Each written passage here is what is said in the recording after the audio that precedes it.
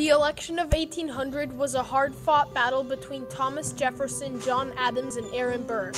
Adams was quickly cast out of the race, mainly due to the animosity towards him felt by both the Democratic Republicans and a splinter sect of the Federalists led by Alexander Hamilton. Additionally, the other Federalist candidate, Charles C. Pinckney, was short on political experience. Despite being favored by Hamilton, Pinckney soon dropped out, leaving only Jefferson and Burr. The House of Representatives was nearly completely balanced at the time of this election. Additionally, Virginia changed its system so that the candidate who won the state received all the votes.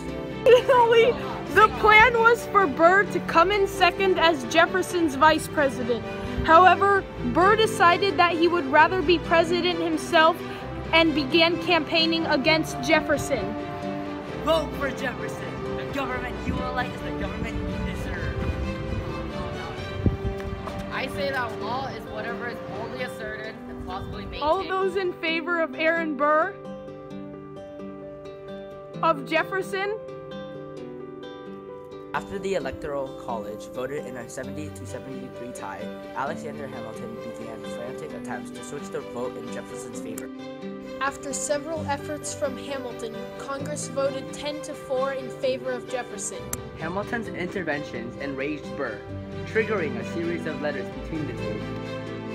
After much back and forth, Burr issued a challenge to Hamilton, sparking a gun duel between the two. The duel was to be carried out in Weehawken, New Jersey. Both men arrived, but only one was going to leave.